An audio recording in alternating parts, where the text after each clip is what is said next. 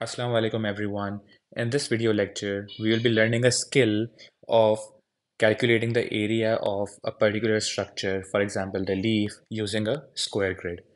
So let's discuss this question. The leaf cutter bee cuts and removes sections of plant leaves to make its nest. The diagram shows one leaf with a section cut out placed on a grid. Explain how you would calculate the area of the leaf that has been removed. So guys, in this question, they're saying that there's a leaf cutter bee, and what it does that it cuts out some part of the leaf and uses it to make its nest. So we can see the leaf and we can see the cutout part placed on the grid, right? And what do we have to do? We have to just write down that how would we calculate the area of the leaf that has been removed, which means that we just have to find out the area of this part of the leaf that is removed by the cutter bee, right? So how do we find out the area using the square grid? It's very simple. If you want to find the area of any structure, using a square grid, you simply count the number of small boxes. So if we start counting the small boxes, how many boxes are there? Let's count. First, we will count the full boxes, right?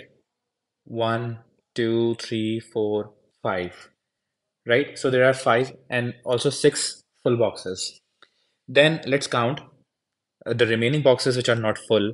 So I will tell you a trick that how do you calculate the boxes which are not full. You can consider these two as a single box. So how many boxes did we calculate up till now? Seven, right? You can consider this another box, these two fragments, right? So now we have eight boxes. And what we can do is that um, we can count these as another box, so nine boxes, right? We can count these two as a box, so 10 boxes, right? This is almost a full box, so 11 boxes, right? And we can use these two to count one box, that is 12 boxes, and this is almost a full box, so 13 boxes, right? 13 small boxes make up the area of the leaf that has been removed by the cutter bee. So explain how you would calculate the area of the leaf that has been removed. Simply, we will write over here that first we have to place what? We have to place a margin over here, right?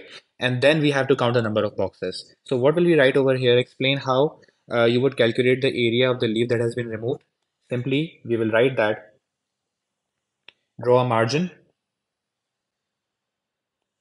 draw a margin around the cut area, right? Around the cut part of the leaf, right? And what will you do? What will we do next? Count the number of boxes,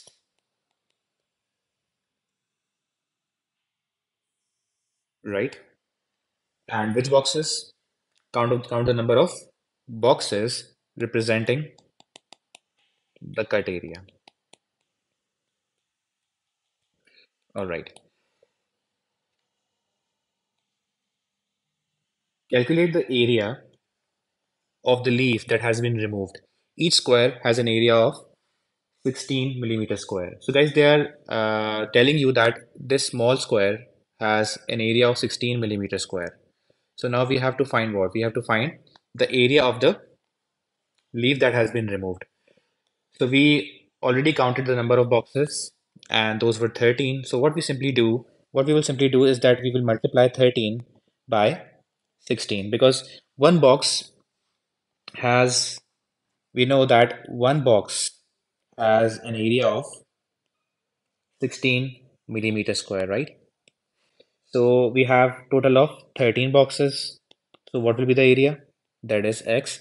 And when we cross multiply, so what we get?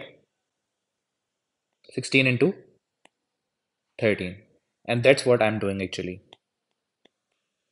So what is the answer? 16 into 13. Let's calculate it.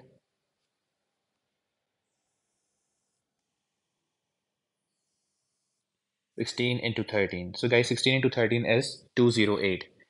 208, what? The unit is millimeter square. So the answer is 208 millimeter square. Always remember this point that whenever you are counting the number of boxes, different students can get the different count, right? Some students may get 12, some students may get 13, some students even may get 14.